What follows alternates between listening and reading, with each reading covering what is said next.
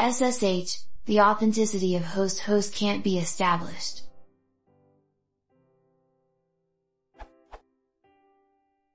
What does this message mean? Is this a potential problem? Is the channel not secure? Or is this simply a default message that is always displayed when connecting to a new server? I am used to seeing this message when using SSH in the past. I always entered my login with a password the normal way, and I felt fine about it because I wasn't making use of private/public keys, which is much more secure than a short password. But this time I have set up a public key with SSH for my connection to Bitbucket, but I still got the message. I am aware that the passphrase prompt at the end is a different, supplementary security measure, for the decryption of the private key. I'm hoping somebody can give a nice explanation for what is meant by this authenticity can't be established message.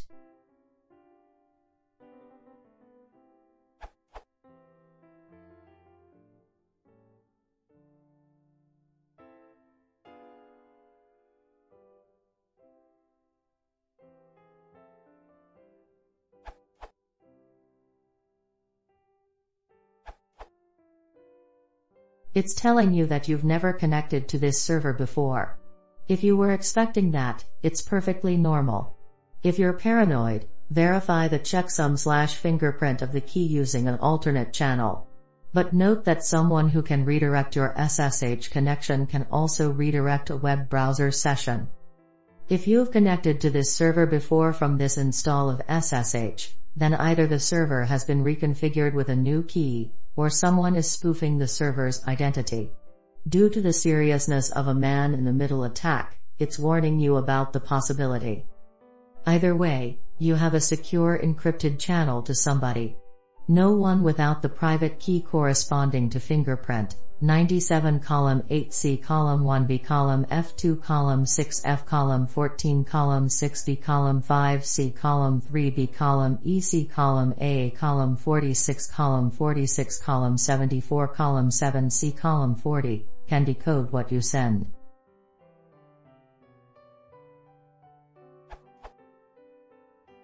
The key you use to authenticate yourself is unrelated. You wouldn't want to send authentication information to a fraudulent server who might steal it, and so you should not expect any changes depending on whether you're going to use a passphrase or private key to log in. You simply haven't gotten that far in the process yet.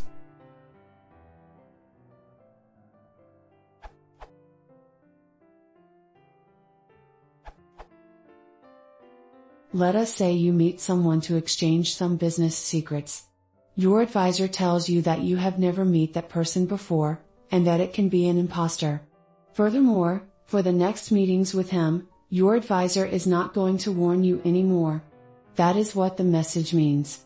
The person is the remote server, and your advisor is the SSH client. I don't think it is paranoid to double-check the identity of the person before sharing secrets with her. For instance, you could open a web page with a picture of her and compare it with the face in front of you. Or check her identity card. For the Bitbucket server, you could use a different, more trusted computer and get the picture of its face from it, and then compare it with the one you get in the computer you are using now. Use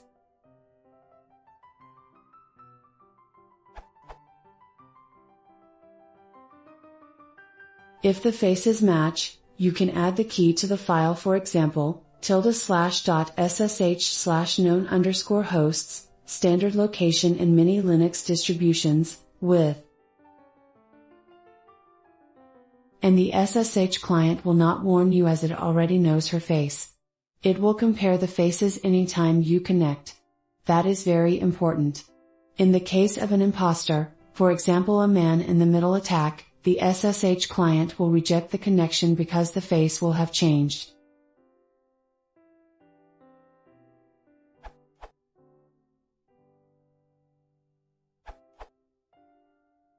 There is another easy way. Simply touch a config file under /root/.ssh and add the parameter.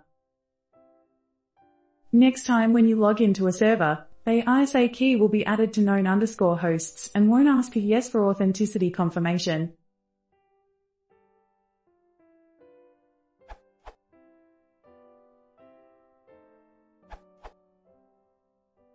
I simply had to create the known_host text file in ~/.ssh. After doing this, it added the host and I never saw the message again.